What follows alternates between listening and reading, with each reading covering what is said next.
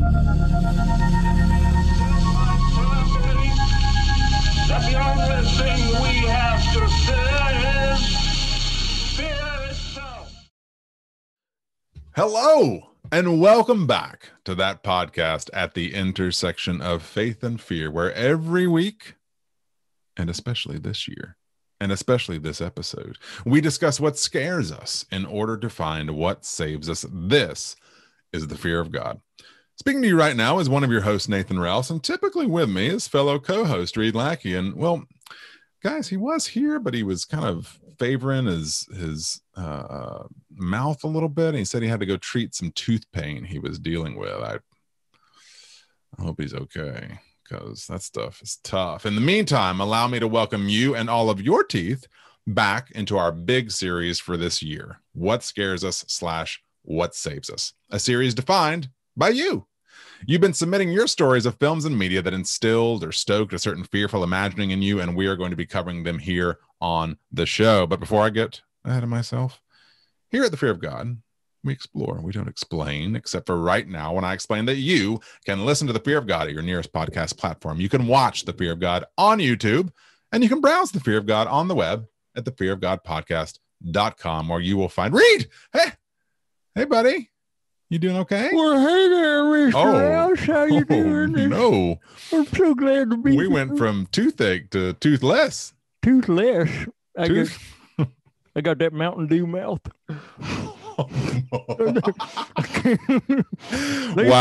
They told me. I'm just kidding. Yeah, I can't sustain that for very long. I love it. Yeah, that's intense.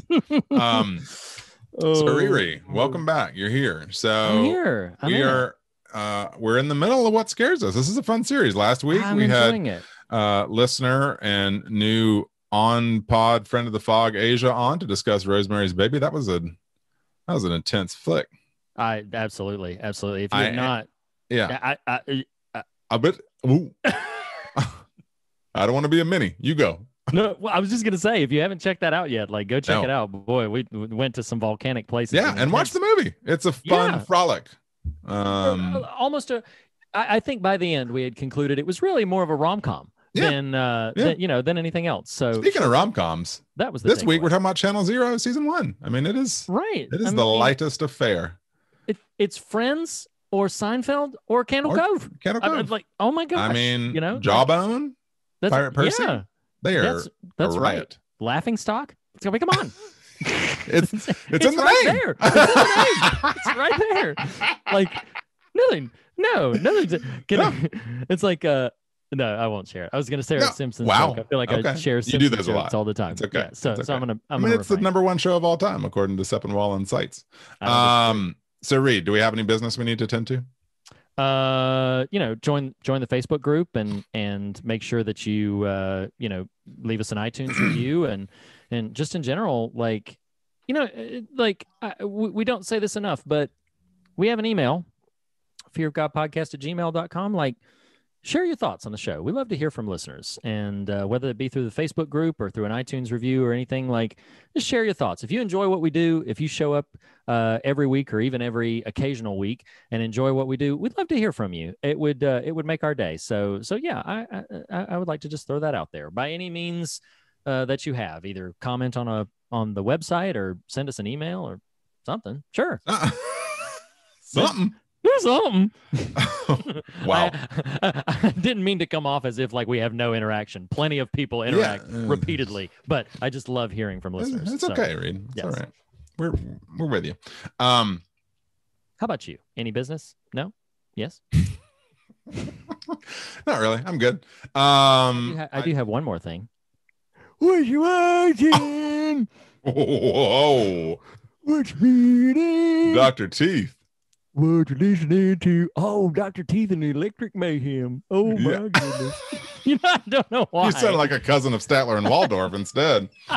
I don't know Marley why. and Marley. I don't know Blackie why. and Nathan. The moment that I don't know why when I try to intimate toothlessness, I immediately go to age and Southern. It's immediately like this old Southern guy who's like, that's well. It's a bit of a reflection of the old soul that is Lackey. It's like that's probably true. The other thing that I almost did is that's old Chervil. This is going. Oh man, this is going back. I remember when we were in the early days, when we were both out in California, like in the early days, and I remember I stumbled upon a little pineapple flavored soda called Cactus Cooler, and I remember you always used to be like. I would be like, you got your Cactus Cooler. You're like, you just busted into like this like the 1900s prospector or something, and you're just like, you get your Cactus Cooler. I almost was like, you want to talk about the Candle Cove? Look at old Lackey with his Cactus Cooler. Man, Cactus Cooler. They probably don't even exist anymore. No, I have a soda in the fridge right now. Of Cactus Cooler. Wow. Okay. So what you watching, what you reading, what you listening to, what you drinking. There you go. I did. Yeah, exactly. Well, that wasn't my entry. Nope. You only get one. So listen, I want to share this with a little shout out to a friend of the show and friend of ours, Blake Collier, who had recommended to us just sort of a general, hey, this book is really good. A book that I just finished. It's a novel by John Langan. It's my first novel that I'm reading by him. It's called The Fisherman. And it's a fascinating horror story. It starts off with these two men who have both mutually lost just a tremendous amount in their lives. Both lost spouses. One of them lost spouse and children. And they connect over a mutual desire to, as fishermen, they just enjoy the prospect of fishing. And then where the plot kind of turns is at one point, one of them, the friend of the narrator, has discovered a new fishing location that they're going to go to. And on their way there, they stop in a diner, and somebody in this diner finds out where they are going and proceeds to tell this story about the legend of this place to which they are headed. So the novel is really formed in three sort of phases. The first phase being introducing us to our two main characters. The second phase, which actually comprises most of the book, is the legend of this creek. And it is creepy as crap. Like it was one of those rare experiences where I was reading the book like Sunday afternoon and was creeping myself out in some of what was being shared about this story. It just has a way of kind of the things it's dealing with have a way of kind of getting under your skin. So as you can probably imagine, it is the setup introducing us to these two characters and their loss. Then the middle of the book, the large middle of the book, the legend of this creek and the horrors that exist there. And then, of course, the culmination is when our two narrators eventually, spoiler alert, arrive at the creek and what happens to them there and in the aftermath. A really, really scary book. If you're looking for a thoughtful and really nightmarish, good reading experience, I highly, highly recommend. Clown in a cornfield. I do love Clown in a cornfield with some Cactus Cooler. No. My recommendation this time around, with a big thank you to Blake Collier, is The Fisherman by John Langan. I tremendously enjoyed it. Thank you, Blake. I don't know, Reed, if 6-7 weeks ago your thought was, I'm going to make my dear friend and co-host Nathan as perpetually self-conscious about his minimal reading right now as possible. I don't know if that was intentional, but I kind of starting to think it was, because I'm like, oh, look at me, I'm reading, so many books. Look at me, push my glasses up a minute. I'm gonna read a 50th book this week. Meanwhile, Nathan's like, TV, 30 minutes. He's so dumb. Meanwhile, he's like, I listened to a podcast this week. Good. Wow, he's not a real reader. Okay, if any listeners feel that way, then I am sorry, but what about hosts? We'll talk later. Yeah. So what I'm going to talk about today is not a book. Surprise! Listeners are really surprise. But I read. Nathan. Right now, I don't think you've watched it, so I won't overly gush. Okay. But I will tell you, I've watched the film Sound of Metal twice, which I've is heard so many good things about that film. Not a rarity. But Yeah. for me. We don't have to linger here long, but I've been going through definitively the best picture films, that being one of them. I've got one left, and one, for the first time in a long time, I feel like this is just a really good crop of flicks. And two, I was ready for Sound of Metal to be a box check, not because I thought this isn't going to be good. And man, it is so moving. Riz Ahmed is so powerful. It is just a lovely film. It's a pretty intimate story, but for not knowing exactly what to expect, I got far more than that, and then showed it to my wife a few nights later, and she loved it. And so, yes, awesome. Sound of Metal on Amazon Prime. It's just a lovely, lovely little film. I badly want to see it. I mean, we will eventually. My wife and I will make the best picture run that we try to do every Oscar season. But I have heard of the films that are nominated for Best Picture, the one I have heard the most sort of affection heaped upon was Sound of Metal. So I'm very, very excited to see it. Yeah, it's great, and you should prioritize it after you get done with your next 50 books this week.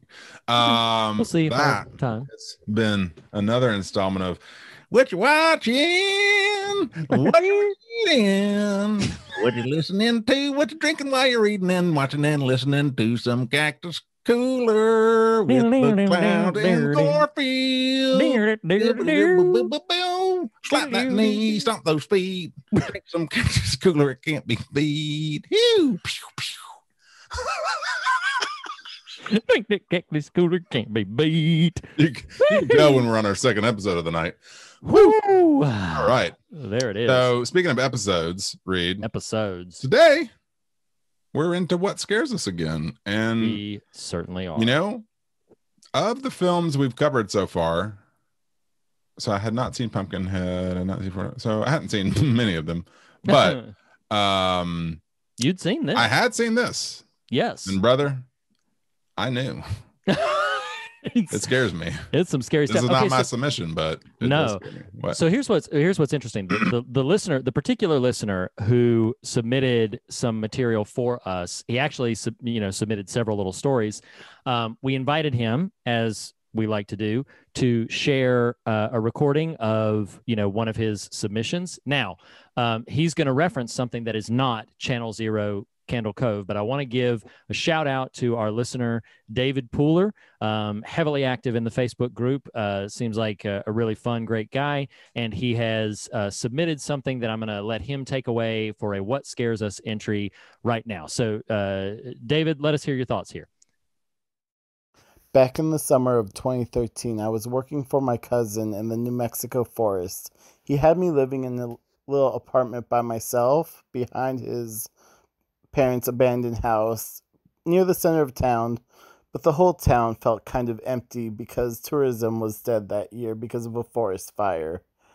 Now, this particular night, it was raining very hard when I decided I would read The Girl Who Loves Tom Gordon by Stephen King. And in the book, this girl is lost in a forest in the pouring rain, with animals around her howling and, being animals.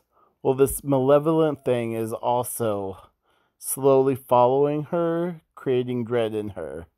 And I could hear the animals outside my apartment too. And I have never felt more tuned and engulfed by a Stephen King book. And it made me shut the book after 2 chapters. Because it was too real. And I'm like, nope. But it made me look at every shadow twice for the rest of that summer. Thank you very, very much, David. Now, as you can tell, obviously, listeners might sit there and go, well, wait a second.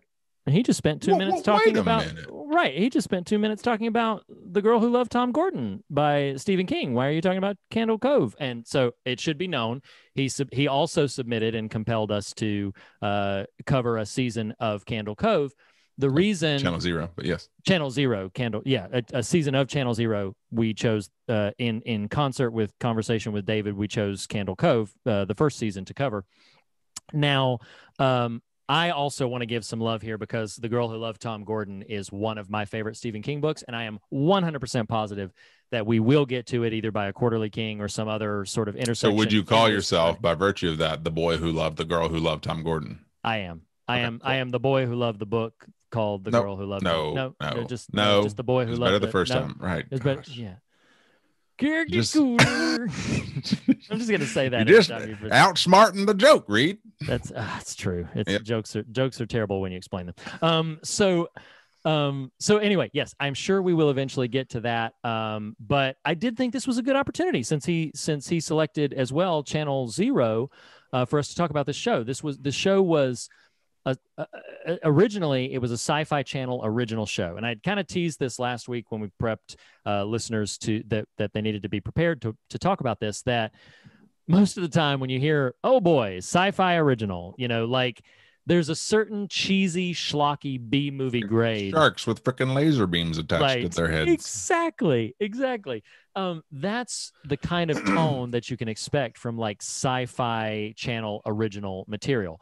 But the reality is that this particular product, I don't know what the intersection was. I don't know actually a ton about the. Oh, what? I do.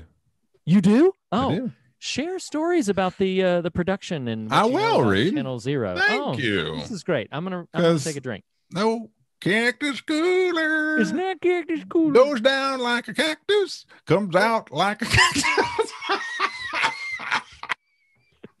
Man, goes down like a. Pour me a glass of that. It comes out like a cactus too. Oh my word. Yeah, man. Okay, so Channel Zero, Candle Cove. Now, do you not know? Have you not heard?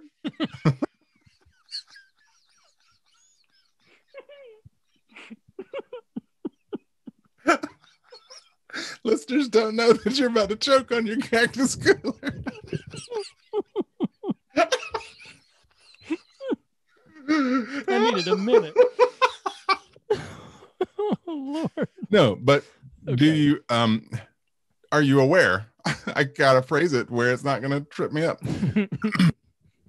So Channel Zero is based on the form of storytelling creepypastas. I am aware of that. So Okay. yeah, so that part I know. What I don't know is stuff like the production company Right. and things Well, like that. But yeah, I'm trying to get to it. I was just asking, did you know about pasta? I did know about the How yummy it creepypasta. is. Yeah, about the creepy pasta, the scary spaghetti. Which is Fluty really just lasagna. weird. Yes.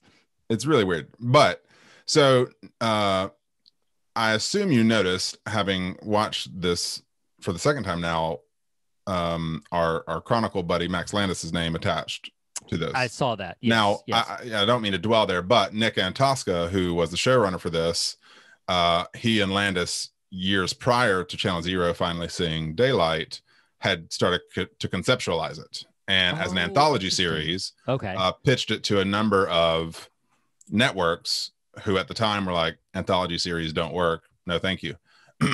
Well, then Antosca went and joined writers' rooms for, there was one specific show that I can't remember, and then did Hannibal as well. So he was on a couple seasons of Hannibal in the writers' room. Well, in the interim, the anthology concept began to gain more steam, and so they re-pitched it. And one of the reasons they ultimately went with Sci-Fi was because of knowing they would have kind of carte blanche. You know, they had the least amount of like tinkering they wanted to do to the show. Got it. And though the impression I get is it really took off, you know, ultimately 4 seasons, but they initially greenlit the 2, which was Candle Cove and No End House. No End House. I know you've seen all 4. Ultimately the third one is what? Dream Door? Dream Door is the 4th one. Dream Door is the 4th one. Third one is Butcher's Block. That's right. And they are all And it's just worth noting, because I don't know when or if we will get to this show again for its subsequent seasons, although any of them are worth discussion. But it is really strong and consistently very strong. I think pound for pound, my personal favorite of just the stories and the viewing experience is No End House. I found No End House to be relentlessly fascinating. So did you, and this can, I don't know if you had other real specifics you wanted to unpack before we actually just start talking about the show, No, but yeah, let's go ahead. Have you read the creepypasta that is Candle Cove? Yes, this one. Okay. Yeah. Not the ones for the rest of them, but I read this one. I did read that. Well, so the reason I know about the sci-fi thing is literally today I went and looked up some audio interviews with Antosca about the show. So just I've been kind of listening to him divulge that information. Well, you will love this in part because of how it will dovetail back into themes in a bit. I assume you also saw Don Mancini's name. I did. I was going to bring up, that Don Mancini was a executive producer. Well, not just that, but he also contributed in the writer's room as well. Right. And they actually fashioned it sort of. Antosca specifically referenced it as Child's Play meets Twin Peaks with Candle Cove. Oh my gosh! Right. Wow! Right. Wow! And also referenced The Vanishing as a heavy influence on this season. Okay. Oh wow! Yeah. So, which I can totally see. Yeah, absolutely.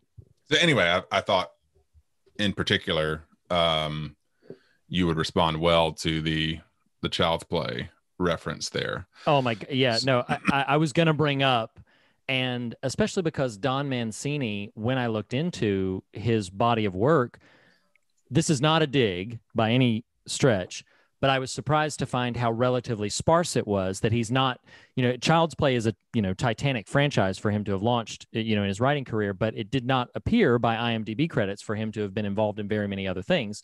And so to see his name pop up shortly after we had just covered Child's Play, I was like, oh, wow, Don Mancini. I didn't realize that, to the degree that I almost wondered, is this the same Don Mancini? And sure enough, it was. But yeah, I did like, and I don't know if you were leading up to this, but I'll share this one little piece, is that, so I did not watch this one in its initial run. So in many ways, I've given lip service to it already a couple of times on the show, that, I enjoy myself a good sci-fi original, but usually when that happens, it's like I'm in the mood for schlock. Like, when my wife, around Christmas time, I had to walk to her and I said, hey, when you see a movie on the DVR called Letters to Satan Claus, that's not a mistake. And that's quality cinema. It's a fun movie. I enjoyed that movie. So with a name like that, how could it not be? Sci-fi original. That's the way it goes. So that's kind of the tone that I thought it was going to be in, and I'm always just like, no, whatever. But it was actually the promos for No End House that drew me in to be like, hey, this got a lot of love critically, and was popular. Let me check this out. And they were rerunning Candle Cove as well. So I watched No End House and Butcher's Block and Dream Door as they aired, which interestingly enough, the first 3 seasons aired as series often do, just week to week. But Dream Door, I don't know why they did this, but Dream Door aired in a marathon, like it was either 4 or 6 nights, like 2 hours, hour, and then 2-hour finale, but all in the same week. Like Dream Door all dropped within the same week. So I do not know the story behind like what pivoted them to release that season and then subsequently kind of cancel the show from there. But I think they're all strong viewing experiences. I think they're all very compelling in their own right, all separate from one another. You don't need to see. Right. You could dive into season 2 if you wanted to. But yeah, I find it really, really strong. Did you only see it after it had hit like Shudder or something? That was your first entry point to them? Yeah, I definitely wasn't aware of it in its initial run, but I often reference this podcast, but the Watch, one of the hosts on there is a horror person, and he was referencing Channel Zero circa a year and a half ago, or whenever I was watching it. I was like, oh, okay. And other than how effective it is, I did kind of like at the time, okay, this is, it's contained. I don't have to commit a ton to it. Sure. It's right. getting some good buzz. I'll check it out. And I will say, for me, as an adult watching this material, as a Fear of God co-host watching this material that we cover broadly, Right. I would rank the season 3 Butcher's Block is a little less scary than it is just outright nasty. Just gross. But Right. I would rank seasons 1 and 2 in maybe the top 10 scariest things I've ever watched. They are, they're nightmarish. Absolutely. The Candle Cove is wild. No End House is depressing. I mean, it is. It really is. No, oppressive. And in fact, I think I remember texting you one time, I can't decide if I want to finish this. Right. It's that heavy. Yes. I did. but I want to, because it's 6 episodes, because it's a bit more sprawling than our standard fare, I want to, in brief, as best I can, summarize it, if that's okay. Absolutely. Please go ahead and do that. Yes. Actor, my gosh, Paul Schneider, right? Paul Schneider. Yep. Is character Mike Painter, as an adult, returns to his hometown. He is a child psychologist and ostensibly is writing a book about some horrific events that happened when he was a child, where his twin died amidst a flurry of child deaths in the town. Right. And what you learn through the disappearances, should say. I mean, do they categorize them as disappearances? No, that's right. They're all dead. No, that's right. Eddie, the twin, he disappeared. Yes. My apologies. He disappeared. The rest, they found the bodies. Right. Correct. So yes, Mike's twin, Eddie, quote unquote, disappeared. These other children were found dead. And it's this unsolved thing. And what you learn through the course of the series is twin Eddie was killed by Mike as a youngster because Eddie had unlocked these nascent sort of telekinetic sort of capabilities, telepathic capabilities, was causing harm. Part of this is the title of this series, Candle Cove, right? This TV show that is broadcast that all these kids have a subliminal response to. And what you learn through the course of it is Eddie himself had, with his telepathic abilities, developed this TV show, had been broadcasting it. It's layer upon layer, because as I'm getting lost in the weeds here, what also has transpired is Eddie's psyche has connected to this otherworldly dimension that is communicating through him, with him. Right. It gets very, if I can say it, Lovecraftian, not so much in the beast nature, but in the things on the fringe of reality nature. Right. Madness kind of thing. Yes. Right. And the creepypasta story we've referenced in its original form is literally just in the format of a message board conversation, and it literally takes you 5 minutes to read, if that. But it takes place in the first episode of these adults, like Reed and I, sitting around with buddies, talking about, reflecting on this show, Candle Cove, they remember from their subconscious. And so it kind of spirals from there. But I want you to add to whatever. I will say this, I want you to add to the summary of anything glaringly omitted there. But one of the strengths of the show, I just referenced the kind of madness idea, the stylization and the creature design are some of the most horrifying and yet understated I've ever seen. I mean, well, yeah. I mean, just the description of the big bad in his most commonly seen form in Candle Cove is just like, when we say tooth monster, like, is literally his entire visage is formed by rows and stacks of teeth. and it is and almost blood. as and possibly more scary than the image of Toothy, as I came to call him, is the sound design of him. Yes. It's Oh my gosh. It's wicked. gruesome. Whoa. Just that clinking sort of clattering kind of Scraping. Yes. Oh no.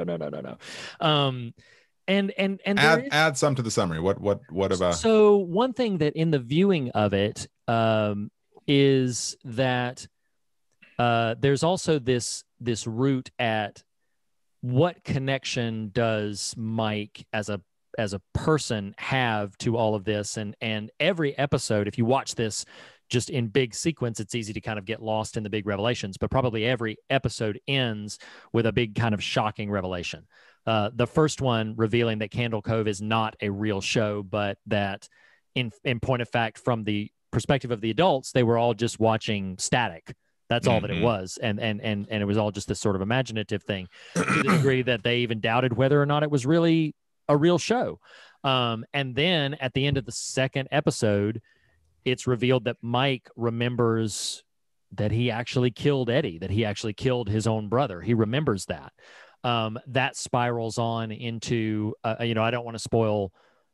I don't want to. Yeah. But not for spoilers' sake, but just, sensitive to time. So then that spirals the residents who lost people to trying to enact a kind of a vigilante justice against him that spirals out of their control. It is then eventually revealed that one of the local teachers was a direct sort of assistant, if you will, in helping Eddie to Mouth of Sauron. Yeah, kind of thing. Right, exactly. To try to help him kind of transact what he was doing to all of these kids. And there is this sort of beast entity that it's implied. There is some questions that I could have about, like, do you interpret this the same way that I do? That there's this being referred to as the skin taker.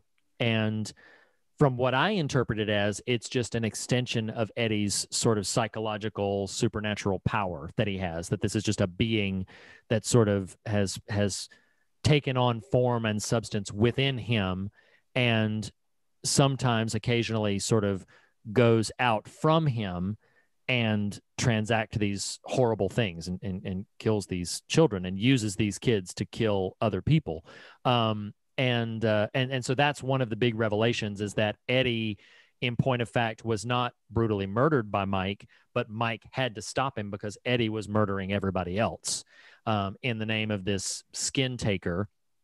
And it's all wrapped up in that influential element that you mentioned about this show, this Candle Cove kind of thing, that the kids get sucked into it and it compels them to do horrifically violent things. The usage of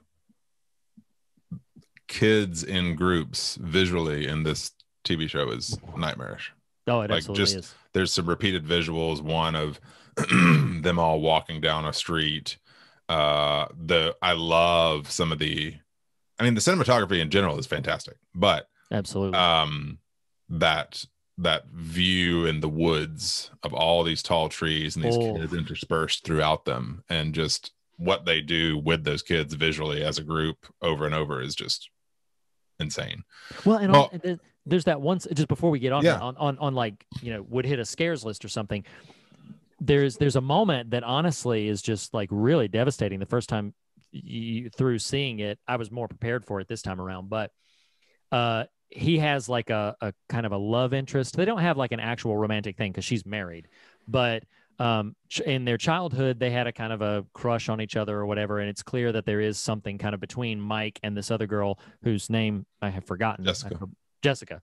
But in, I believe it's episode 4 of the show, when Jessica arrives home and is murdered by all of the children, like the reason I'm bringing it up is because the kids, as they encroach upon her and eventually overpower her, is one of the most nightmarish and unsettling things. Visually, narratively, just everything about it is just like, oh my gosh, it's brutal and gruesome. I was about to call it gruesome, but that that's weird. That's a new one. Oh my gosh. There's a lot to this. show, start with some technical elements. What do you just appreciate about? I think one of my favorite things about it is, while I would agree with listeners who might say, like, well, it takes its time getting a build up, and it takes a little bit of patience because of its pacing in general.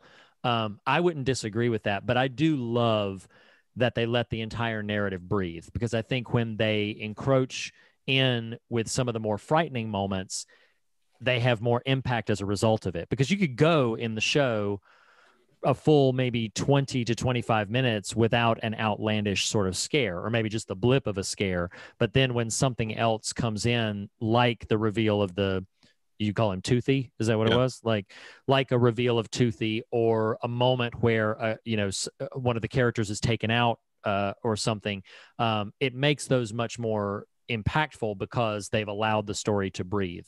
So even though I would acknowledge the pacing can be work, that's one of the things I really appreciate about the show. Is it feels sort of expansive, feels almost like you're sort of engaging a novel in visual form as a result of that, and I really liked that about it. Well, but it also, to me, is indicative of skill and craftsmanship, because I think absolutely, in a way, because Reed, I think you'll echo this, for having done this 4.5 years. Yeah. The balance of what constitutes quote unquote horror leans far heavier to the jumps and the startles. That's right. Than it does the dread. And I don't mean that in a positive way. I mean, no, I know. It's why sometimes rewatching stuff, it's like, oh, well, yep, that was that, just because you know the jump scares. Mm-hmm. I think something that's so powerful about this is how palpable they make the creeping, growing dread. Yeah. And with each layer that gets peeled back, as you alluded to, there was a sorry. No, please. Talking about the dread, it had been some time since I'd seen it, like probably like 3-4 years, because I think the first season aired like 3-4 years ago, maybe 2016. Yeah, so it had been some time since I'd rewatched the first season, and I could not remember, because bit of a spoiler alert for this, although we spoil so much on these shows regularly. I remembered that Mike ultimately ends up sort of deceased and in this otherworldly place, to the degree that when they're doing sort of vigilante justice against him, I could not remember if that was the moment he died or not. And that if everything, like I was just trying to remember pieces and narrative beats of it. And the reason I'm bringing that back up is because that scene was so tense for me. Sure. I knew this character eventually dies and ends up, sort of in the afterworld, other life thing, trying to, stave off his brother from doing anything more horrendous. Right. But I didn't remember if that happened at that moment and then he transacted everything else from beyond the grave, or if it was at the end. Turns out it was more towards the end. But you talk about this palpable sense of dread that they develop. That whole scene, they take their time with it to a degree that really raises the stakes. And I feel like just when you feel like you've got the show in a box and they're not, that character is obviously safe, then that character gets taken out, particularly in Jessica, Right. And that all sort of creates an undercurrent of unwellness and unease about the whole proceeding. And that's interesting you phrase it that way, because one of the threads of Candle Cove is how reliable a narrator Mike is. Right. And of course. Yes. And what they do with some of his daydream sequences sometimes that you don't know are daydream sequences. Like I was like, what? Oh my. Okay. Yeah. Ooh. That one where he brings out the hook against. The marionette one. Good Lord. Let's count them. That ain't right. That ain't right. Well, yes. The hook on Lily, the daughter. Yes. When you think he's about to literally hook his girl, who we've already seen he loves, but his daughter. Yeah. We already know that this Candle Cove show, has a hypnotic power that people find irresistible. They cannot fight against this, the compulsion to do these violent things. And I think that's, you talk about these dream sequences. That marionette visual, first of all, made me jump off the couch. Didn't remember it. Made me jump right off the couch when suddenly all these strings sort of shoot out of his arms and go up into nothing. Yeah.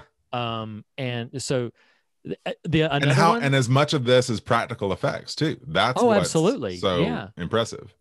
Terribly compelling. Say? I was going to talk about freaking Skin Taker on fire walking down the hallway. That ain't right, Nathan. That ain't right. Like, he sets himself on fire. First of all, it's this big foresty looking personification that he's in. Oh, and how about right before that when he's slamming himself up against the wall, the Skin Taker creature. That creature is freaking, I would rival, for as little as he does in the show itself, as little as he actually transacts, his presence in the show is as nightmarish or freaky as any major villain we've covered in franchises or otherwise in anything we've covered. The second time watching it, there was a slightly diminished effect, but the first time watching it in the culminating otherworld sequence where he's just lurking and looming, that is nightmare inducing. Oh my God. It is insanely.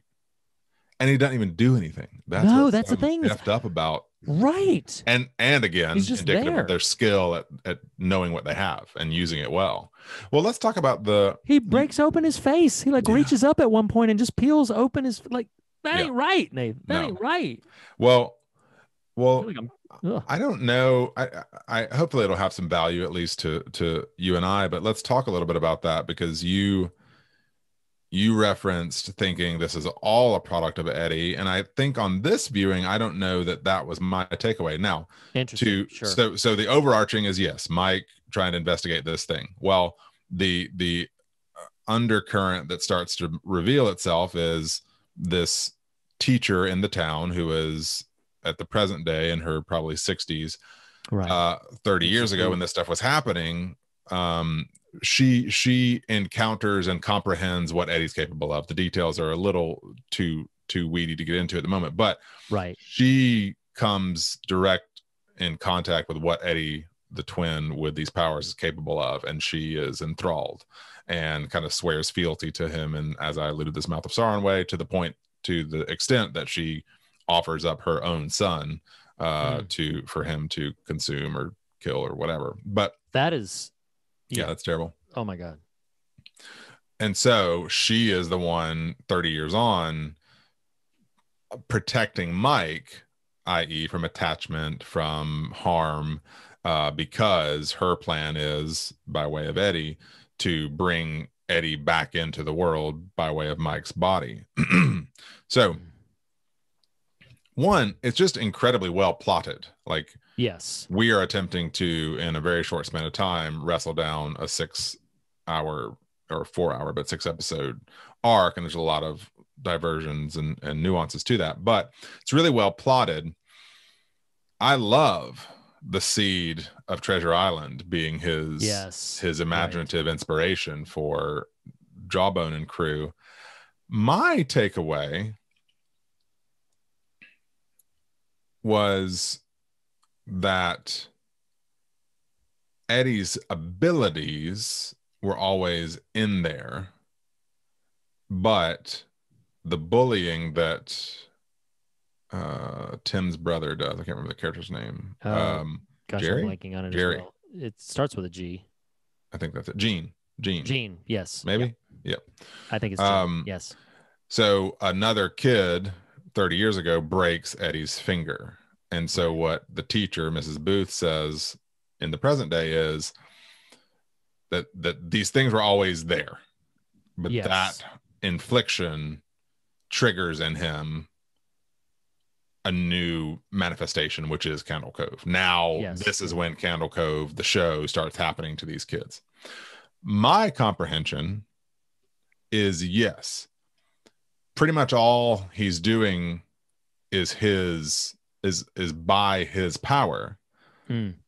But again, this is how I comprehended it, is when that damage occurs to him, they reference a darkness that happens. I think my understanding is he connects with an Interesting. other dimensional kind of thing, Entity, which is the Skin Taker. Now he manifests Skin Taker in the real as Jawbone within Candle Cove. Okay, But interesting. now I'm not stating that. I'm asking. That's I'm just like, yeah, right. because it also stands to reason when the physical form of Mike gets extinguished at the very end, they're still locked in another dimensional thing. And I would think if it's all Eddie and all Eddie's psyche, once there's literally no way back into the real, they would have expired in the ephemeral as well. Because that is an interesting. Because do you catch that? My reading this time around is that Toothy is like Sauron, a physical manifestation of a disembodied Eddie. I did feel that way. That's okay. Like so Toothy is in the physical space with everybody else. Right. And that because at one point, I forget what episode or what the context was, but at one point when Toothy is visible, I think to Mike's ex-wife or to his separated from wife. Yep. He even says, "That's my brother," and says it of Toothy. Right. So I absolutely feel that the show, sort of calls that out. Now, what's interesting about, I'm not going to fight hard. I don't even know that I'm going to make a case to disagree that Skin Taker is a separate from Eddie entity that Eddie taps into and then gives, substance, flesh and blood, gives some version of tangible influence to the world around them. I think what the show is saying does not hinge on whether or not it is purely a manifestation of Eddie's psyche or if it is another being that he is then just giving a doorway to be able to come into everything.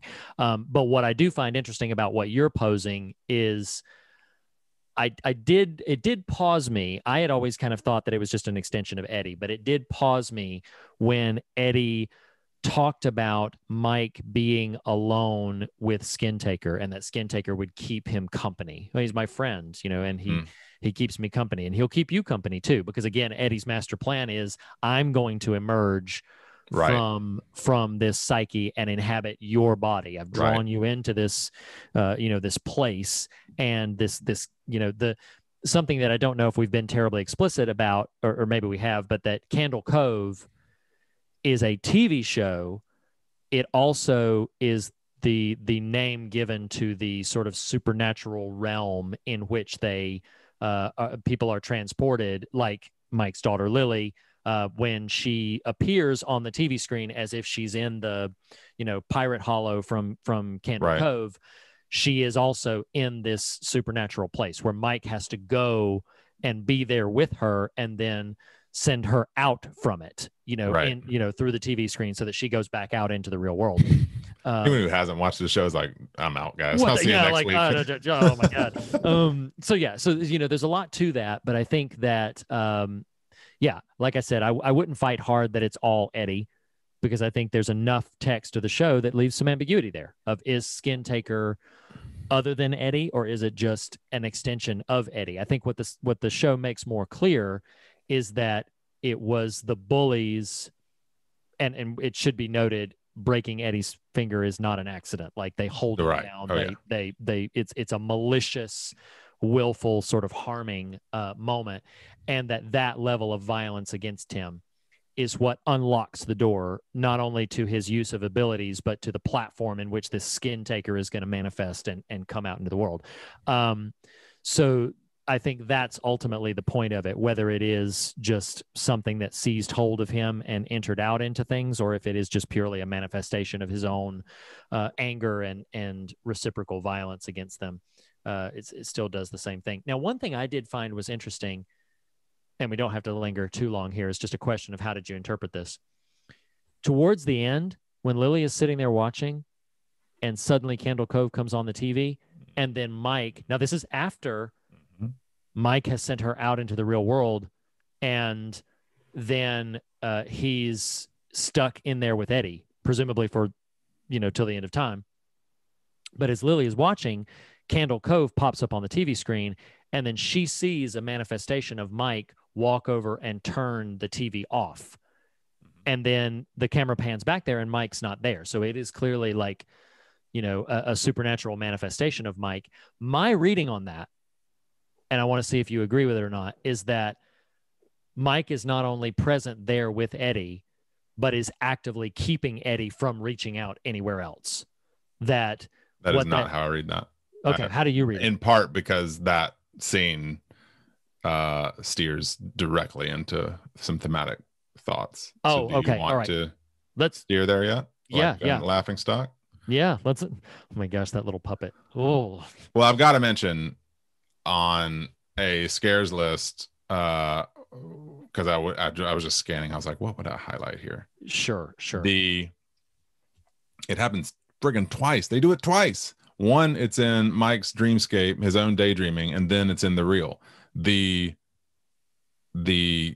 camera work coupled with the narrative choice that Toothy forces his arm down Mike's throat. Wow. It is the most grotesque, discomforting, expertly crafted scene. Yes. Oh my God. Yeah. In a 6-episode run of That Ain't Right, that ain't right. It just that ain't right. It ain't right. No. Oh my God. No. So your invocation of that sequence, because it took me a minute and I was really wrestling. I got to retire that word. Sorry. And I'm going to use it less. I was really just pondering, like, what is my takeaway here? And this is going to lead to a question for you, because something that really rang out to me this time, and you can join if you feel like you would be here too, but I'm owning that maybe I'm redundant in my thought processes, but I bring up a lot the effect of media, the effect of social media. I think it's important noting that Child's Play has already been invoked here, and Don Mancini and this inquisition into the effect, what we consume and the effect it has on us, and what the perpetrators of what we consume intend in its effect. Sure. In Candle Cove specifically, these children's psyche is taken away from them. Their agency is taken away from them. They are subliminally acting in murderous ways by way of this piece of media, the TV show Candle Cove. Right. And what Reed just highlighted is a scene at the very end, because Mike's own daughter, Lily, and in fact, as a fun little technical note, a production note, the interview I was listening to with Tosca today, the actual creepypasta references these characters as a good bit older than these characters. And the interviewer asks, kind of what made that choice, and he was like, well, once we started fleshing out the story, it was important to us to have characters who would have kids the age of these kids when they were young, so thus late 30s, early 40s. So Mike has a daughter. For some reason I want to say she's 11, but I may be making that up, but roughly that 9 to 11 zone, named Lily, who is at various points of the story arc under the thrall of Candle Cove.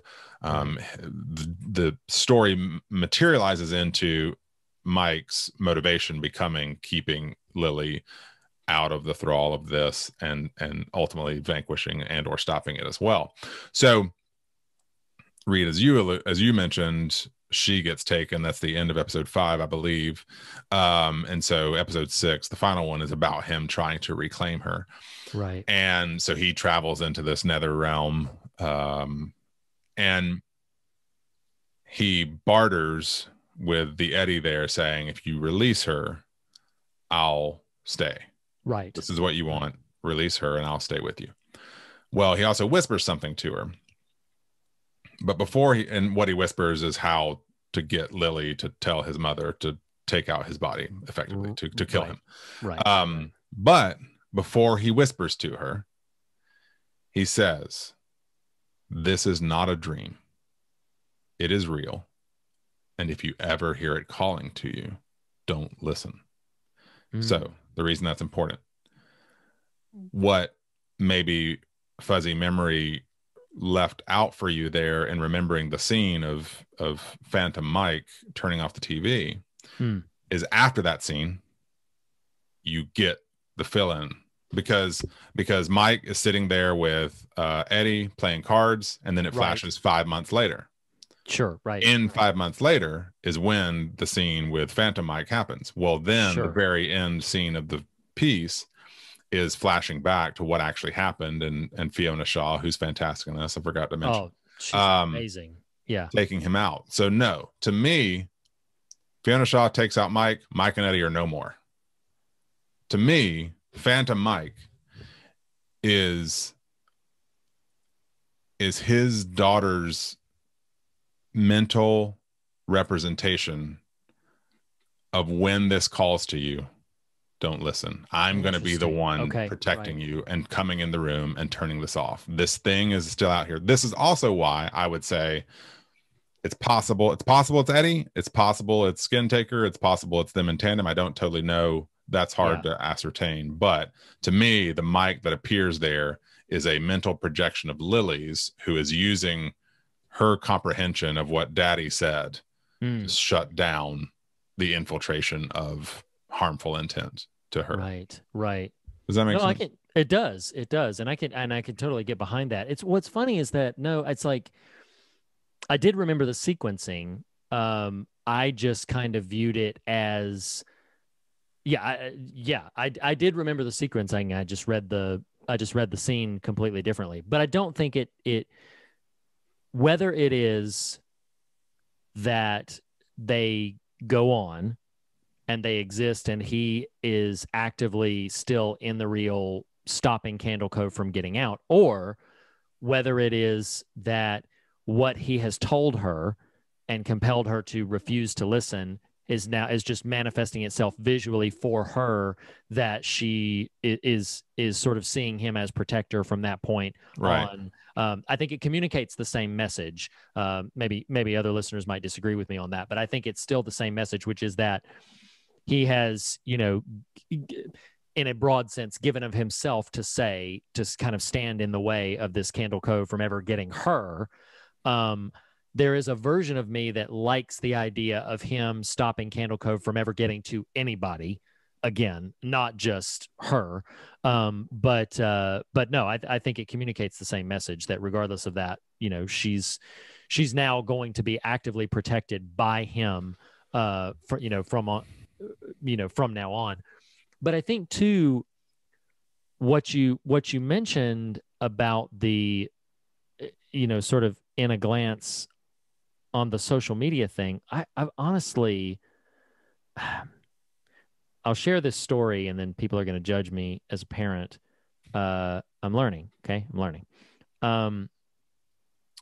My son has certain things that he, enjoys on a regular basis, and we are active enough in what he watches and intakes enough to sort of for it to be on the radar of, is this okay or is this not? Like if he catches something, in a session on YouTube or something, I'm going to go back and check it out, and I'm going to look and see, like, okay, what's up with this? If he's interested in a video game or if he's interested in something, I'm going to check out, okay, what's the scope of this? But every once in a while we get caught with something. There was one moment where I won't say what it was because it wasn't like an actual profane word, but there was a moment where he was rattling off the song titles from some new game that he was, had seen on YouTube or something. And he was rattling off the song titles, and two of the song titles were very mature statements, like the names of the song. Again, not a profanity, but just the name of the song was something that's like, that is adult. Like what you've just described is not consumable for kids. And then just exploring it with him, I was like, what's the game again? And so we sit down, we look at the game. The Candle Cove, WTF. I'm like, what is this? We're talking about this right now. What is this? But, looking at it, that, there's a website I frequent. I don't, swear by it or anything, but it's a good resource if you just don't know what you're talking about. There's a website called Common Sense Media that just is a good sort of little profile of, hey, if you're trying to be intentional about what your kids are consuming and not, video games, movies, TV shows, everything, there's a good chance it's there, and it'll have like age recommendations for when it's appropriate or not, key things that you'll need to know so that you can decide for yourself whether or not it's engaged. This particular game, I looked up on Common Sense Media, and it said, in reality, there's some mature stuff here. Most of the way it's presented is going to go right over most kids' heads. But if you're uncomfortable with the fact that this is, a part of it, then steer away from it until they're older teens, et cetera. But it shook me for a second in this whole, like, in that way you can sometimes judge yourself as a parent of being like, man, I gotta do a better job of that. Right. I gotta do a better job of pre-briefing, preempting, whatever to that thing so that I don't get caught unawares for situations like that. So your your story there of your son's experience kind of segues into a question I kind of hate asking, because it means I might also have to answer it, but because something I really wanted to tackle best as possible in our limited time here is, it's easy to look at Candle Cove and, oh, these kids get manipulated by this kind of subliminal messaging from a media element, and to sort of, and not to inadvertently hold the mirror back here, you just identified, well, this is a thing that happened to my son. Kids, and there's a reason there's certain laws against degrees of marketing and kids and things like that. Right. I'll pat myself on the back knowing that I'm about to indict myself as well. Years ago, we made a real conscious effort, on at least on my part, this was the reasoning, to not have standard kind of cable TV. Because of commercials and just knowing kids and advertising. And I was like, I don't want to deal with that. I'm going to try to make at least a mildly mature decision here. So, kind of made that call. Well, so the question, Reed, is baked into the notion that we like to, and it's natural because we're both parents, but in a general sense as well, we like to be like, oh, well, we can't have kids doing X, Y, or Z or indulging X, Y, or Z type of media, but because of how it will sort of manifest, or what the intent of the advertiser is, or the media enterprise is. But when can you think of times, and feel free to share one or other, more than one if you want, can you think of times when you have had your attitude or behavior manipulated by a media thing? And I'll lead while I let you talk, and I just thought this the other day, man, I want to pat myself on the back so hard for stupid stuff. And this is a truism. This is a real thing. Like, I don't have the Facebook or Twitter apps on my phone. I don't have the apps. But dude, I mean, I'm just on that crap. I mean, I might as well. The only difference is, and this is, technical in the weeds stuff, but kind of the location sharing that's possible when you actually have the app versus not having the app. That's one of the reasons I got rid of them.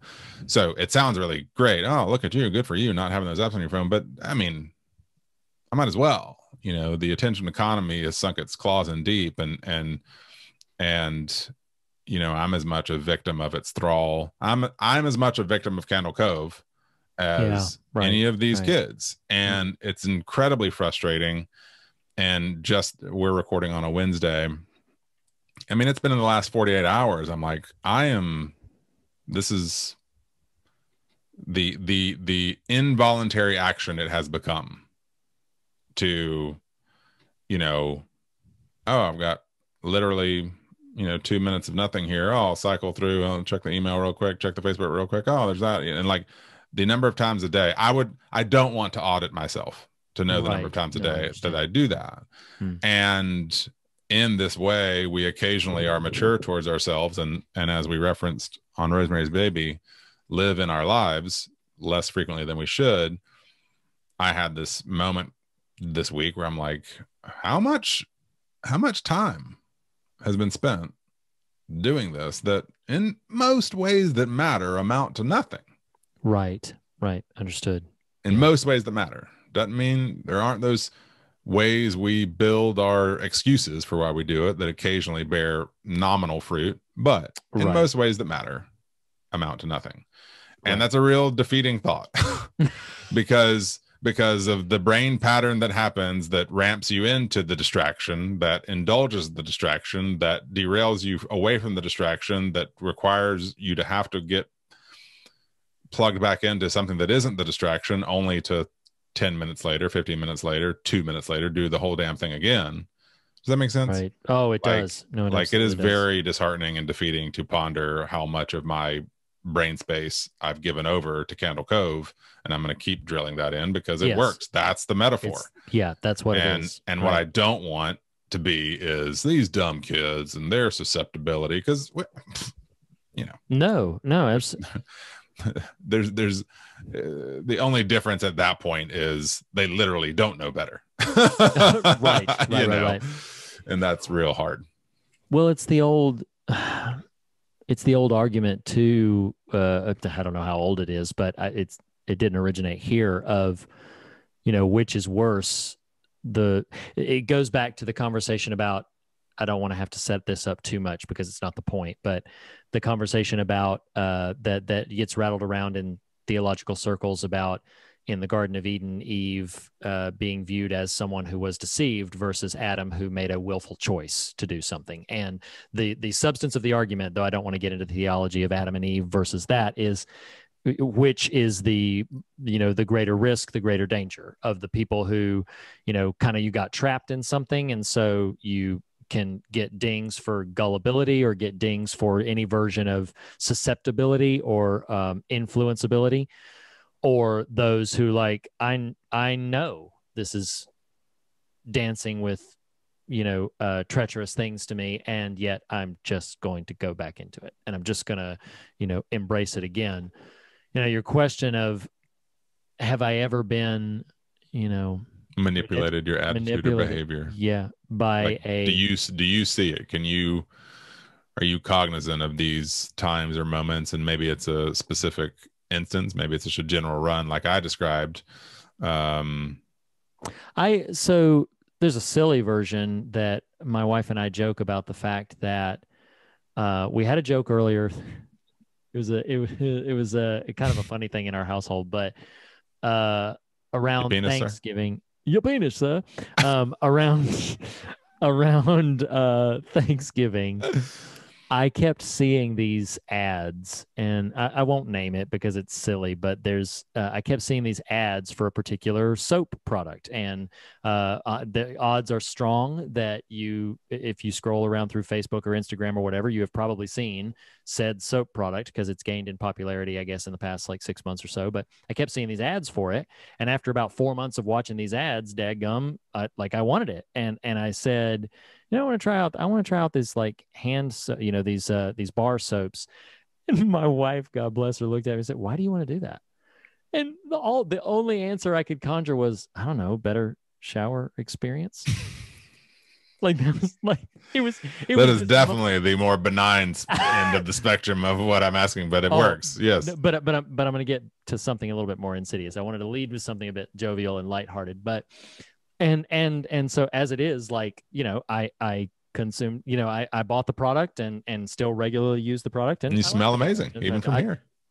It's amazing how it even crosses through the internet, Yep. and you can still wow, what is that, pine tar? That's amazing. So so tennis. But so that's kind of silly. And then even later I was looking at these art Bibles that Facebook kept pushing to me, and my wife was like, "Boy, you are becoming a sucker for a Facebook ad," which is not untrue. And then there's that way that sort of gives me pause, but is ultimately, like you said, is kind of benign. It's a product, and advertising has worked through commercials and television and everything the same way. The reason telemarketing is a thing is because it works at least enough to employ all the people who continue to telemarket. It's because that pervasive sort of sense of things still, it occasionally has success stories. But what if the thing that you are constantly being pervaded with is a particular notion about yourself, your responsibilities, or the way you should view other people and the way you should talk or think about other people? And the thing that is a little bit more treacherous, sharing something a bit more personal, though it's not necessarily, through media outlets or whatever. But I can recall how heartbroken I was when this friend from high school days, when I found out maybe like a year and a half into my college career, we were really close through high school, and I found out in like after maybe like a year and a half. I don't think you and I were friends yet at the moment that I found this out about this other high school friend, that he was gay. And I remember the first moment that I thought, like, what immediately struck me was very self-centered. It was very, why did he not share that with me? We've been friends for all this time. Why did he not share that with me? And when I had the opportunity to kind of talk with him about it, he very directly sort of opened up to me and shared that, like, well, I didn't talk to you about it because, this comment that was made in passing as a joke, back in high school, and, this that was said, I basically thought we wouldn't be friends anymore if I shared this part of who I was with you. And he was, a little bit shyer about it in sort of the revealing. And there is a part of my heart that still hurts to a large degree in the ways in which simply the culture I surrounded myself with, some of it I didn't have a choice. It was just the culture I was in. But the ways in which that had pivoted and this is where I'm getting to in this conversation around like media manipulation and everything, is that my first immediate thought when I found out my friend was gay was, oh my God, I love my friend. I want to show love to my friend. Why did he not share that with me? That was my first conscious impulse was, oh, this changes nothing. Why did he feel that he could not share this with me? And then being confronted with all the ways in which my conditioning and cultural sort of complicity had conditioned him to think I would not react that way. Right. Had conditioned him to think that I would not, welcome with open arms, and that I would not just wholeheartedly embrace who he was as he has always been, my friend. And just here is this new element. We talked last week about the desperate need to see people and to be seen, and stuff like that. And so when I think about like media manipulation, and let me take it back to Facebook, and one of the things that drives me absolutely crazy about the ways Facebook, I had something, oh my God, I'm not going to name the man for obvious reasons. There is a pastor in the South, which, that's a wide berth, so good luck finding him. But there's a pastor in the South that is, friends in my family's circles. And my family has known him for as long as I've been alive and everything. And he's, culturally, sort of entrenched in all the same sort of, conservative thought patterns and everything. And I never forget scrolling past a comment on Facebook that he made. And I'm going to quote the comment because it's relevant to what we're talking about. And the fact that I'm not citing him, I don't feel too exposing or unduly. He specifically said on there, and we're not going to pivot to a conversation about this subject, but he specifically said on there, isn't it very curious that about the same moment that liberals start talking about gun reform, we have these shootings again? And he gave that little like emoji where he was like, isn't that curious?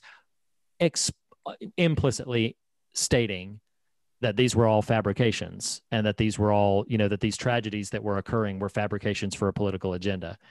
And the first thought that I had to that was, what I know about this man, and this will connect back to my story of my friend, what I know about this man is that he is a pastor with some absurd ideas about how to navigate broadly through his communication. But I know if he was faced with somebody in tragedy, he would express compassion, would probably like give the shirt off his back to help people in this state. And yet feels confident expressing something that I find, just so repugnant. And we talk in this conversation, I don't know if this is what your question awoke in me imaginatively. I don't know if it was specifically addressing like sort of the media manipulation, but it brought into me the ways that we are propagating things because of the influences we're surrounding ourselves, that if we were conscious, more conscious of what that was doing to other people, we might divest ourselves of them, openly reject them, or at least behave in utterly antithetical ways to what those things are communicating. And going back to my friend, my immediate conscious reaction was love and embrace, but I had subtly communicated by silence and complicity in so many other ways that would not be my reaction. That in point of fact, he could not be that open with me, or that he would not be able to be that transparent to me.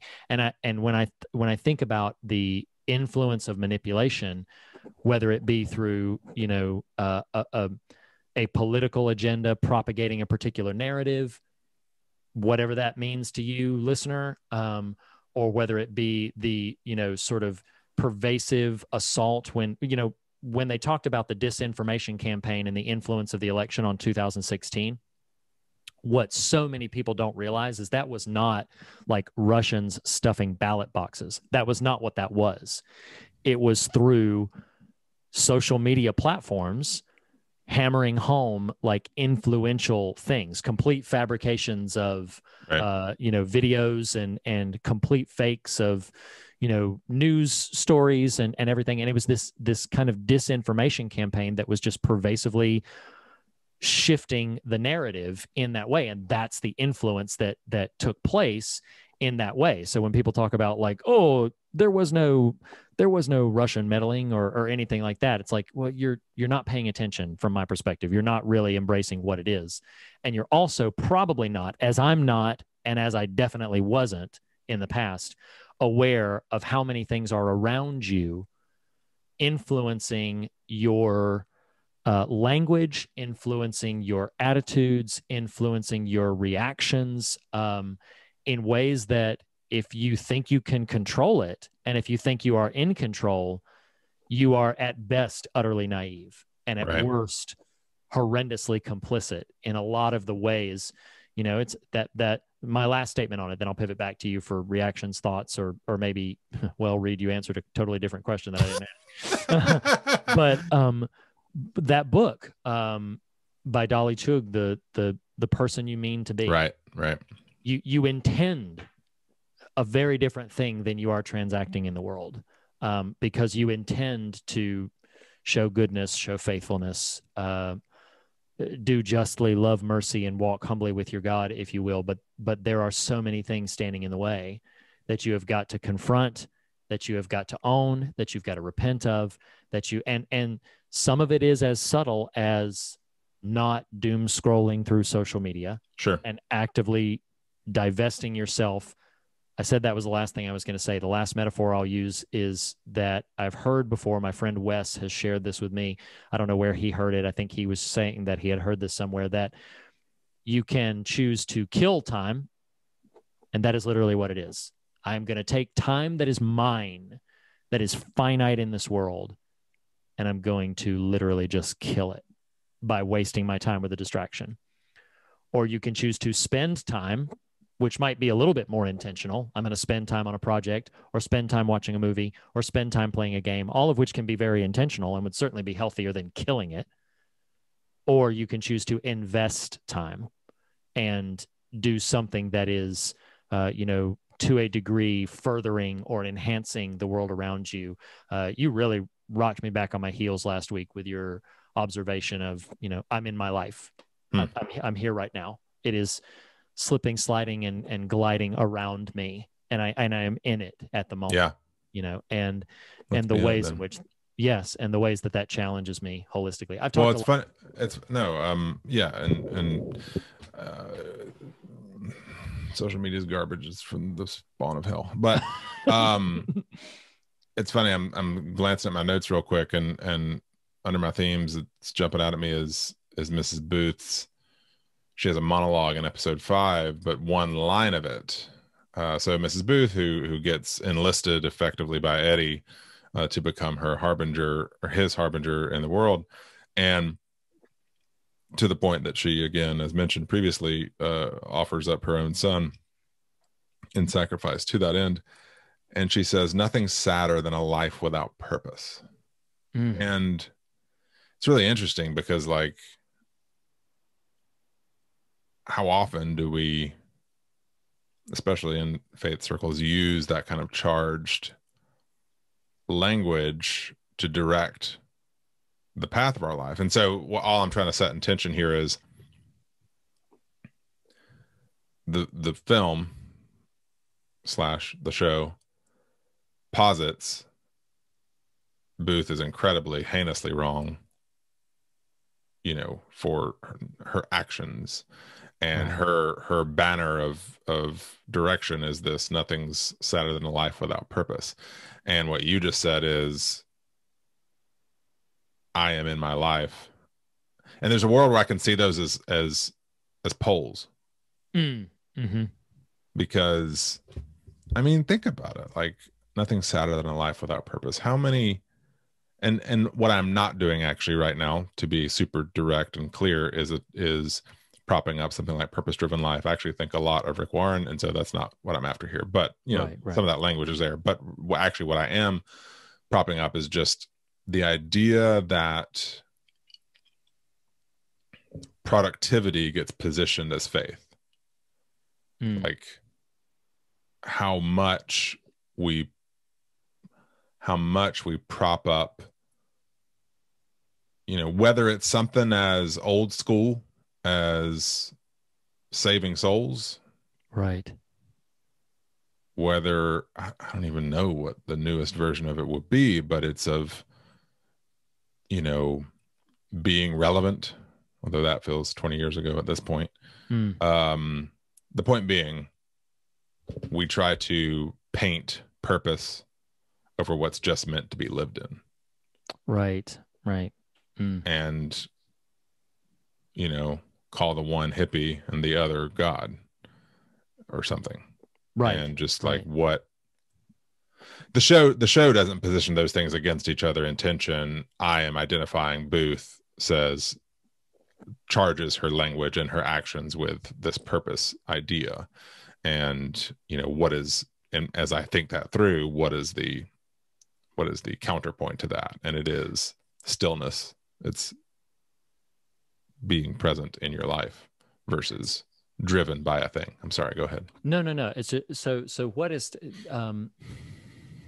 this is clicking for me somewhat in real time. I cannot believe I watched this show twice now and I didn't think about this aspect of it. And I don't know if it'll go much of anywhere, but as you're talking about this kind of thing in purpose and intent and everything, I don't go totally in for this, but I find it fascinating, especially when I have a weird dream, to look up if there was weird imagery in my dream, what the dream imagery means. And, you know, who knows what your subconscious is playing with. But many people have recurring dreams where something's going on with their teeth. Their teeth are falling out or their teeth are breaking. And what if I'm correct about this, I'm trying to remember because it's only clicking for me in real time. I thought about the fact that, like, you know, the skin taker, he's taking teeth, and, you know, the tooth monster, and there's all this teeth imagery. And if I remember correctly, the supposed interpretation, or the most common interpretation, if you're having a dream where all of your teeth are falling out, it's that you're losing. Everything is, you are losing your grip, feeling insecure. It's that kind of thing. Like you are not at home in your own skin, you know, so to speak. I don't know if there's a lot of intention behind those whole connections or not, but so much of what you're talking about like this whole, like, Mrs. Booth is willing to embrace purpose regardless of what that purpose is, because she's, you know, now she's taken this place to where, you know, she sees now her intention as, I'm going to I'm going to position and propagate multiple, like, homicides and deaths and the corruption of these children, right? And cast it off as some sort of intent and purpose, as if this was somehow noble, as if this was somehow good. And I feel like there's many ways in which the whole conversation around means and ends can result in some pretty nefarious representations of what we deem to be like the greater good, or purposeful types of behavior and action. And I feel like what I'm putting together in this moment, if I'm right about what dreams about losing teeth and breaking teeth means, being like insecurities and loss, is what the bullies or what the people like pulled out of Eddie when they broke his fingers, and when they just embarrassed him and shamed him and wounded him. When they did that, then it gave manifest to this thing that had to like sort of reclaim all of that loss and all of that security back. And I think about that in the context of, why does Miss Booth get sucked into it in the first place? Is because she suffers from epileptic seizures, and he puts a stop to it. Right. And I'm layering some things onto the text or layering some things onto that narrative that maybe the show doesn't explicitly state, but there could be this understandable feeling of like, well, if I have an epileptic seizure in the middle of a classroom, that's you lose control. You're not in control of your body. Right. For many people, they may find that embarrassing, and regardless of how normative and how inescapable that kind of condition would be to mature, responsible viewers of it, if somebody was in the throes of it, it's still a very sort of debilitating, probably, experience for people who suffer from those kinds of seizures. I don't know, because I've never experienced that. So if anybody listening says like, that's not that experience, forgive my offense. I'm trying to sort of explore this. But it seems to me that this notion of embracing that thing to sort of regain some control over a thing, no matter the cost to other people and the lives that you're ending and the lives that you're harming around it. I mean, like, in many ways, I feel like when people I'll bring it back to social media, when people post something like that, I think, honest to God, they feel like they're being bold. And I think they feel like they're being in control. Like, I'm doing something. I'm making a choice. I'm not gonna be at the behest of all of this. I'm gonna state my thing, and I'm gonna put it out there in the world, and I'm just gonna, and if people, don't get me or don't understand me or whatever, then forget them, skip them.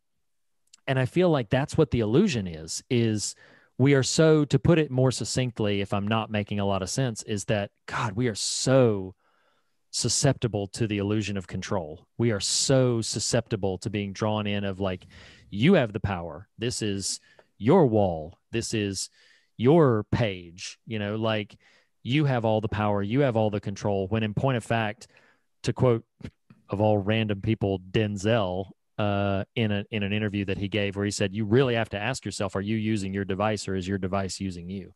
Sure. And you're just handing your teeth over. Yeah, like, fundamentally. And I don't know, like, I don't have much more to say about it except that, it's sorry to not have like a real profound bumper sticker to add to that, but that's what this is all conjuring up for me, is just the ways in which we are so sucked in to the illusion of control. And I do wonder, I mean, at the risk of maybe trying to scratch at something hopeful and substantive to land on it, is the power and freedom to embrace the reality that there are so many things we can't control, and to embrace that truth of like, yeah, that it's calling out to me in this moment, the invitation that Christ gives to us to be like, look at the wind. Like, you can see where you see its effects, but you have no idea where it's coming from or where it's going. Like, remember the lilies of the field. They don't toil, they don't spin. Like, how many times does Christ compel us, like, to live in our life? Yeah. Abandon this illusion of like control, and abandon this illusion of manipulation and everything. Like, abandon that. Be in your life, live in your life. And I don't want that to mean that we don't have any agency. It's not a nihilistic thing to say like, oh, well, I'm going to get apathetic about everything and never make a choice because I can't, because I can't control anything. I think there's just a profound liberty to recognizing like, no, I don't. Well, I'm sorry. No. Just because I'm kind of rambling at the moment. Yeah. So, yeah. Well, I mean, I think it's not. If anything, Candle Cove robs you of agency. Right. Living in your life means every choice is loaded with agency because it's you that's choosing it. And you know, it is the roar, do a thing because it's true and not because of fear of punishment or promise of reward. Like, right. That's the definition of agency. Absolutely. You know? Absolutely. And these external influences that exert control that we think we still are able to stand against, it's just foolhardy. Right. To use a perhaps maritime idiom, bringing us back to old Candle Cove. Yeah, I don't know. I think there's a lot here. It's funny. Just a moment ago, you was like all of them witches. Put on your Satan shoes. We're gonna read all of them witches. A moment ago, you were positioning as, hey, I don't want to leave it all negative. But what's interesting to me about Channel Zero is it thrums at this very borderline nihilistic kind of energy. Right. As is the spirit of creepypastas, which it's based on, because they do not leave you with a happy ending. Yeah. They are meant to rattle you. They're meant to, you know, like spook you. But I like the idea of us manifesting our own mental image that stymies our indulgence of Candle Cove. I don't know exactly what that is for me at the moment, but something that steps in and says, turn this off. Right. Something, whether it be conscious, whether it be spiritual, whatever, something that steps in and says, you turn that off. Like be here now and be present, and don't give sway to, you know, the jawbones and the laughing stocks and, you know, all of that kind of thing. Like, just, you know, and that is whether I don't know which one of us is right, and we weren't really competing very hard for our disparate interpretations, but I do think that is the point. Some conjuring a mental image to just step in and turn it off for you. Yeah.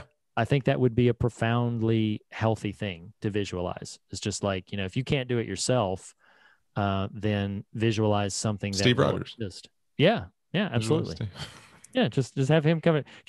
Captain America, turning the chair around and say, yeah, exactly. That's what it was. Candle Cove. So you want to go to Facebook? Oh my gosh! Not now, Nathan. Okay, Cap. Well, we're being a little jokey about it, but I actually think there's probably, you know, there's probably a real substance to that sort of idea. So yeah, I like it. Candle Cove. I like it too. I'm good there. Too. You want to go to the fog meter? You want me to explain it? Sure. You want great. Okay. All right. So fog meter is our very specific. I don't know how special it is, but it's very specific. It's very special. It's very special. Metric of fear and God, in which we rate the material we cover, whether it be TV show in this case, or movie or book or whatever, on fear and God, its scares and its substance. So covering today, Channel Zero's first season, called Candle Cove. On the fear measurement, we've talked about this repeatedly, maybe not as emphasized as we probably could have. This is a freaky show. It is scary. It is scary in its narrative, scary in its monstrous visuals. It's really freaky. I'm gonna give this a 9. Yeah, we didn't talk about all of it because there's a lot. Like, there are so many moments of just like, oh my God, and jeez. I mean, I remember I think it was this morning. It's episode 6 when the marionette happens, and I was like, oh my God, I don't remember this. What's going on? It's such a freaky visual, man. Yes, it is. Mercy. I mean, I wasn't being hyperbolic. I think now I mean the show writ large, but this was my entry point to it, and I would have said that then. I think it's one of the scariest things I've watched. In my growing capacity to appreciate this stuff, this is an easy one to point to. I'm going to give it a 10. I'm going to give it a 10. Yeah. Yeah, absolutely. What would you say for the God meter for its general substance? I think maybe some of what we were meandering through is partly because I don't know that there's a super rich thematic heartbeat to it. I don't think there's nothing. I don't mean that, but right. I think it's just a really well crafted and told story. And beyond that is just kind of what you want to find in it. So I think I might give a 5 on the God factor. All right. I'm actually not. I'm not far off from you. I feel like I struggled a bit to sort of land at what it was saying, other than like just telling a really compelling story in terms of the themes it's trying to explore. I think you have to do a little bit of digging for that. But that having been said, I do feel like even the things that we were exploring feel so big as subjects that I kind of want to be a bit generous to it. I'll give it a 6. Cool. Just in that regard. And that means that we give Candle Cove, season 1 of Channel Zero, a 7.5 out of And that 10. what we gave Rosemary's Baby? That is exactly what we get. So you know what? On the same shelf with landmark legendary film Rosemary's Baby, you got Channel Zero. Well, that's a fun romp. Candle This is Cove. scary. That's right. This is freakier than Rosemary's Baby, because it's Rosemary's Baby. It's not the Devil's Baby. Yeah. Okay. So, but the biggest, question on top of that, or extending from that, is would you recommend Candle Cove or Channel Zero in large? Absolutely. I feel like I remember texting you this when I was walking through it the first time. I'm like, this show is so our people. Like, yeah. Oh, absolutely. Like, yes. In a way, because at the same time, I'm feeling a little two-faced because I haven't watched enough of something like An American Horror Story to be able to speak to that, but it feels like a very different energy to it. A very different energy. Yeah, like Channel Zero, for someone who would attempt to poke holes in the veracity and quality of horror as a genre, I'd be like, you need to watch this because sure, right. It's it's accessible in terms of it's not over long. It does incredibly well what it does, and what it does is intense and freaky. So yeah, I definitely recommend it. So I'm in agreement with you. And to the American Horror Story sort of comparison, like for anybody who might find American Horror Story to be just too MTV, like too energetic and too bombastic and in your face, you're ready for something that's a little bit more like VH1. Is that what you're trying to say? You're trying to say Channel Zero is the VH1 of horror TV? Oh, okay. No. But it's like Channel Zero is just a lot more like thoughtful, deliberately paced, builds a stronger sense of dread, and is definitely very effective to that end. So it pushes a lot of the same buttons, but with a much more deliberate and intentional pace. And yeah, I highly recommend it. I think it's really freaky. For those who like if you are concerned that like we've already addressed on the show that like, oh, I don't know that I'm in for like a big downer thing. I would say that the first couple of seasons end, in real sort of downbeat ways. The third season, I don't know if you would agree with this, but I think the third season has a kind of an uptick there at the end. And the fourth season, I definitely feel like the last episode, it'd be a stretch to call it a happy ending, but it ends on a much more up note than the first 2 seasons do. But I don't know if you would agree with me on season 3 or not, but I almost didn't finish season 3. It's so nasty. it's so gross. Awful. It's so gross. It really is. So, but all anyway, I can think of is people eating people. So I don't remember how it ends exactly. Yeah. But that was, our conversation about season 1 of Channel Zero, Candle Cove. All 4 seasons again are available on Shudder, or I think, for rental prices if you don't have that service. So yeah, that puts another edition. Should we thank? You might have been doing this. I was about to do that. Go for it. Yeah. So I would like to extend a big thank you to listener David Pooler for not only submitting his, What Scares Us story about the girl who loved Tom Gordon, which is one of my favorite Stephen King books, but also for compelling us to cover season 1 of Channel Zero. We really appreciate you, David, and thank you very much for your submission here. Next week, we're going to be going to another What Scares Us submission. And if everything goes according to plan, might have a special guest. We will leave that pending at the moment, reserving the right that if schedules change, we might hold this back a little bit. But if all goes according to plan, next week we will be visiting the sleeper independent film Session 9, which is I did No not idea. look. Well, and I didn't look this up. I believe the director's name is Brad Anderson. I'm gonna feel so stupid if it's not, but you know what? I'm in it. I'm in my Go for life. it. You're there And so now. So I'm just gonna go for it. Yeah. But the Make film mistakes I in know our the life. name of is it was submitted to us. It's by a very special individual who might be joining us for it, and that is Session 9. So tune in for that next week, and we will see you then. Nathan, thank you as always for having these conversations Absolutely. with me. Listeners, thank you for going along this journey with us. And as we say on every episode, the fear of God is the beginning of wisdom, but not the end of the conversation. And in that spirit, we encourage you to fear nothing else and be on your way rejoicing. We'll see you next week, everybody. See ya. Bye.